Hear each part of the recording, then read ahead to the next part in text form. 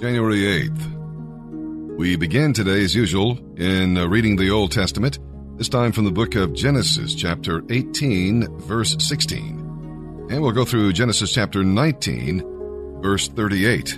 And here is what we will find there. In Genesis 18, we'll read about resting. Now, resting in the afternoon is a normal practice in the East. And don't forget that Abraham was nearly 100 years old. Sometimes the most spiritual thing we can do is just take a nap. The believer's body is God's temple and must be cared for. We'll also read about serving. Abraham had no trouble noticing the pilgrims because it was unusual for people to travel in the heat of the day. The visitors were two angels and the Lord Jesus Christ.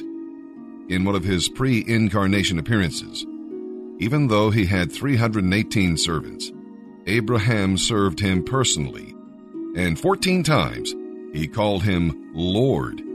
Abraham ran from place to place to make certain the meal they were preparing was, in fact, the very best. And on into Genesis chapter 19, we'll see that because Jesus did not feel at home with Lot in Sodom, he sent the two angels to look into the situation for him. The angels didn't walk the streets or visit the public places of amusement. They visited a professed believer to see what his home was like. Lot's wife and family were far from the Lord. The salt had lost its flavor. So what hope was there for the city? Abraham was visited when it was light, but Lot received the angels at evening. Abraham's household obeyed his word as he served the Lord, but Lot's family only laughed at Lot's words. Abraham hastened, but Lot lingered and had to be dragged out of the city. Well, God did not find 10 righteous people, but he spared Lot and his wife and daughters for the sake of Abraham. While we may hate the sins of Sodom, keep in mind that all those people went to eternal judgment. Lot had no tent or altar, and he ended up in a cave committing terrible sins. Were it not for 2 Peter chapter 2, we might doubt that he was a believer at all. Well, with that, let's begin our reading today here in the Old Testament. January 8th. Genesis chapter 18, verse 16, through chapter 19, verse 38. Then the men got up from their meal and started on toward Sodom. Abraham went with them part of the way. Should I hide my plan from Abraham? The Lord asked. For Abraham will become a great and mighty nation, and all the nations of the earth will be blessed through him. I have singled him out, so that he will direct his sons and their families to keep the way of the Lord, and do what is right and just. Then I will do for him all that I have promised. So the Lord told Abraham, I have heard that the people of Sodom and Gomorrah are extremely evil, and that everything they do is wicked. I am going down to see whether or not these reports are true. Then I will know. The two other men went on toward Sodom, but the Lord remained with Abraham for a while. Abraham approached him and said, Will you destroy both innocent and guilty alike? Suppose you find 50 innocent people there within the city. Will you still destroy it, and not spare it for their sakes? Surely you wouldn't do such a thing, destroying the innocent with the guilty. Why, you would be treating the innocent and the guilty exactly the same. Surely you wouldn't do that. Should not the judge of all the earth do what is right? And the Lord replied, If I find 50 innocent people in Sodom, I will spare the entire city for their sake. Then Abraham spoke again. Since I have begun, let me go on and speak further to my Lord, even though I am but dust and ashes. Suppose there are only 45. Will you destroy the city for the lack of 5? And the Lord said, I will not destroy it if I find 45. Then Abraham pressed his request further. Suppose there are only 40. And the Lord replied, I will not destroy it if there are 40. Please don't be angry, my Lord, Abraham pleaded. Let me speak. Suppose only 30 are found. And the Lord replied, I will not destroy it if there are 30. Then Abraham said, Since I have dared to speak to the Lord, let me continue. Suppose there are only 20? And the Lord said, Then I will not destroy it for the sake of the 20. Finally Abraham said, Lord, please do not get angry. I will speak but once more. Suppose only 10 are found there. And the Lord said, Then for the sake of the 10, I will not destroy it. The Lord went on his way when he had finished his conversation with Abraham, and Abraham returned to his tent. That evening, the two angels came to the entrance of the city of Sodom, and Lot was sitting there as they arrived. When he saw them, he stood up to meet them. Then he welcomed them and bowed low to the ground. My lords, he said, come to my home to wash your feet, and to be my guests for the night. You may then get up in the morning as early as you like, and be on your way again. Oh no, they said, we'll just spend the night out here in the city square. But Lot insisted, so at last they went home with him. He set a great feast before them, complete with fresh bread made without yeast. After the meal, as they were preparing to retire for the night, all the men of Sodom, young and old, came from all over the city and surrounded the house. They shouted to Lot, Where are the men who came to spend the night with you? Bring them out, so we can have sex with them. Lot stepped outside to talk to them, shutting the door behind him. Please, my brothers, he begged, don't do such a wicked thing. Look, I have 2 virgin daughters. Do with them as you wish, but leave these men alone, for they are under my protection. Stand back, they shouted. Who do you think you are? We let you settle among us, and now you're trying to tell us what to do? We'll treat you far worse than those other men. And they lunged at Lot and began breaking down the door. But the 2 angels reached out and pulled Lot in and bolted the door. Then they blinded the men of Sodom so they couldn't find the doorway. Do you have any other relatives here in the city? The angels asked. Get them out of this place, sons-in-law, sons, daughters, or anyone else. For we will destroy the city completely. The stench of the place has reached the Lord, and he has sent us to destroy it. So Lot rushed out to tell his daughters' fiancés, Quick, get out of the city. The Lord is going to destroy it. But the young men thought he was only joking. At dawn the next morning, the angels became insistent. Hurry, they said to Lot. Take your wife and your 2 daughters who are here. Get out of here right now, or you'll be caught in the destruction of the city. When Lot still hesitated, the angel seized his hand and the hands of his wife and 2 daughters and rushed them to safety outside the city, for the Lord was merciful. Run for your lives, the angels warned. Do not stop anywhere in the valley, and don't look back. Escape to the mountains, or you will die. Oh no, my lords, please, Lot begged. You have been so kind to me and saved my life, and you have granted me such mercy. But I cannot go to the mountains. Disaster would catch up to me there, and I would soon die. See, there is a small village nearby. Please, let me go there instead. Don't you see how small it is? Then my life will be saved. All right, the angel said. I will grant your request. I will not destroy that little village, but hurry, for I can do nothing until you are there. From that time on, the village was known as Zoar. The sun was rising as Lot reached the village. Then the Lord rained down fire and burning sulfur from the heavens on Sodom and Gomorrah. He utterly destroyed them, along with the other cities and villages of the plain, eliminating all life, people, plants, and animals alike. But Lot's wife looked back as she was following along behind him, and she became a pillar of salt. The next morning, Abraham was up early and hurried out to the place where he had stood in the Lord's presence. He looked out across the plain to Sodom and Gomorrah, and saw columns of smoke and fumes, as from a furnace, rising from the cities there. But God had listened to Abraham's request and kept Lot safe, removing him from the disaster that engulfed the cities on the plain. Afterward, Lot left Zoar because he was afraid of the people there, and he went to live in a cave in the mountains with his 2 daughters. One day the older daughter said to her sister, "There isn't a man anywhere in this entire area for us to marry, and our father will soon be too old to have children. Come, let's get him drunk with wine, and then we will sleep with him. That way we will preserve our family line through our father."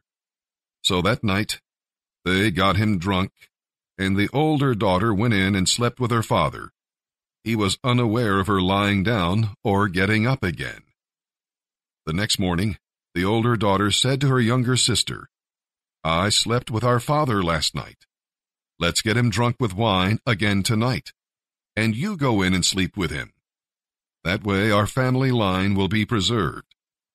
So that night, got him drunk again, and the younger daughter went in and slept with him. As before, he was unaware of her lying down or getting up again. So both of Lot's daughters became pregnant by their father. When the older daughter gave birth to a son, she named him Moab. He became the ancestor of the nation now known as the Moabites. When the younger daughter gave birth to a son, she named him Ben-Ami. He became the ancestor of the nation now known as the Ammonites.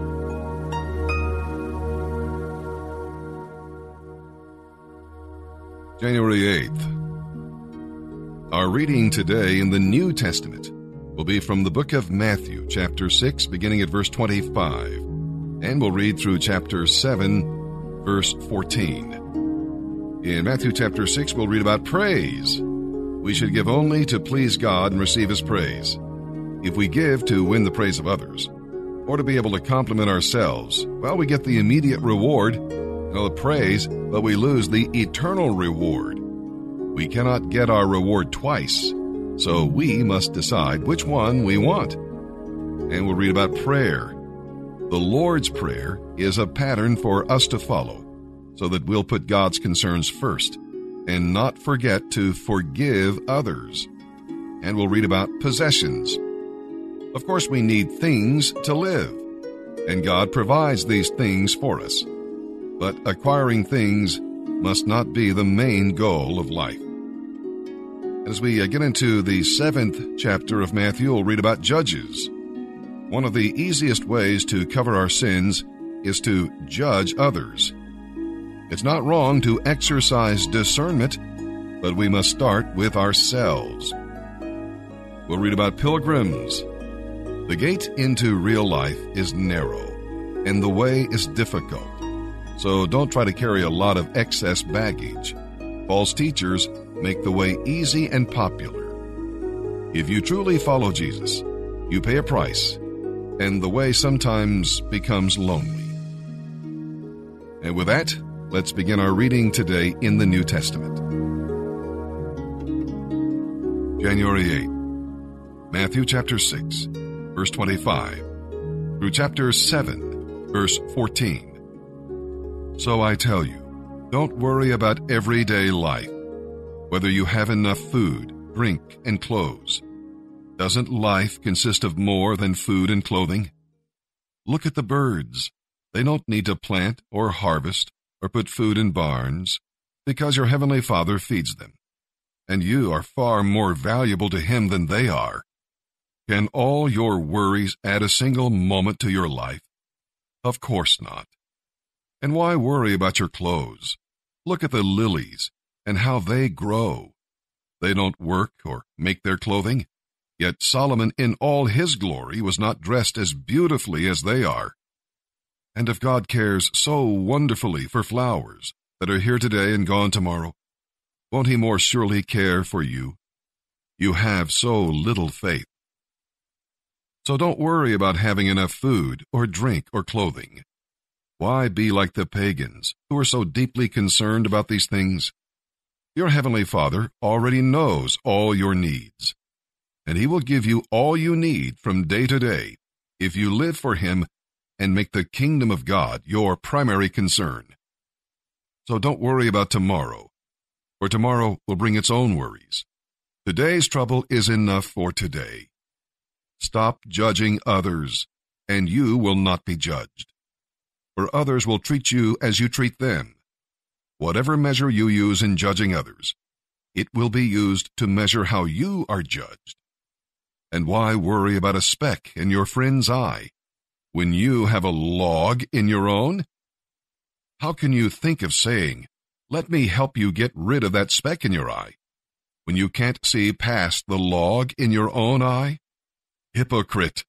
First, get rid of the log from your own eye. Then perhaps you will see well enough to deal with the speck in your friend's eye. Don't give what is holy to unholy people. Don't give pearls to swine. They will trample the pearls, then turn and attack you. Keep on asking, and you will be given what you ask for. Keep on looking, and you will find. Keep on knocking, and the door will be opened. For everyone who asks receives. Everyone who seeks finds. And the door is opened to everyone who knocks. You parents, if your children ask for a loaf of bread, do you give them a stone instead? Or if they ask for a fish, do you give them a snake? Of course not. If you sinful people know how to give good gifts to your children, how much more will your heavenly Father give good gifts to those who ask him? Do for others what you would like them to do for you. This is a summary of all that is taught in the law and the prophets. You can enter God's kingdom only through the narrow gate. The highway to hell is broad, and its gate is wide for the many who choose the easy way. But the gateway to life is small, and the road is narrow, and only a few ever find it. Psalm 8, verses 1 through 9. The universe is vast and full of grandeur. So why should God pay any attention to weak and insignificant men and women? But he does.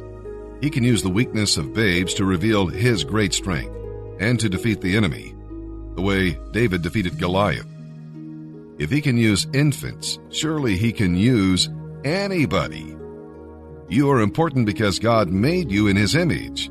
Well, sin, of course, has marred that image, but in Jesus Christ, that image can be restored. You're important because God has shared his dominion with you. Man lost that dominion when he sinned, but Jesus Christ has regained it. Can you think of occasions when Jesus Christ proved that he had dominion over beasts, birds, and fish? Yes, you are important to God, and he has a purpose for you to fulfill. He wants you to reign in life through his Son, for you are enthroned in the heavenlies with him. Why live like a slave when you can live like a sovereign? Psalm chapter 8, verses 1 through 9. For the choir director, Psalm of David, to be accompanied by a stringed instrument. O Lord, our Lord, the majesty of your name fills the earth. Your glory is higher than the heavens. You have taught children and nursing infants to give you praise. They silence your enemies who are seeking revenge. When I look at the night sky and see the work of your fingers, the moon and the stars you have set in place, what are mortals that you should think of us, mere humans that you should care for us? For you made us only a little lower than God, and you crowned us with glory and honor. You put us in charge of everything you made, giving us authority over all things, the sheep and the cattle, and all the wild animals, the birds in the sky, the fish in the sea, and everything that swims the ocean currents. O Lord, our Lord, the majesty of your name fills the earth. Proverbs chapter 2, verses 6 through 15. For the Lord grants wisdom. From his mouth come knowledge and understanding. He grants a treasure of good sense to the godly. He is their shield, protecting those who walk with integrity. He guards the paths of justice. and protects those who are faithful to him. Then you will understand what is right, just, and fair, and you will know how to find the right course of action every time. For wisdom will enter your heart, and knowledge will fill you with joy. Wise planning will watch over you. Understanding will keep you safe. Wisdom will save you from evil people, from those whose speech is corrupt. These people turn from right ways to walk down dark and evil paths. They rejoice in doing wrong, and they enjoy evil as it turns things upside down. What they do is crooked, and their ways are wrong.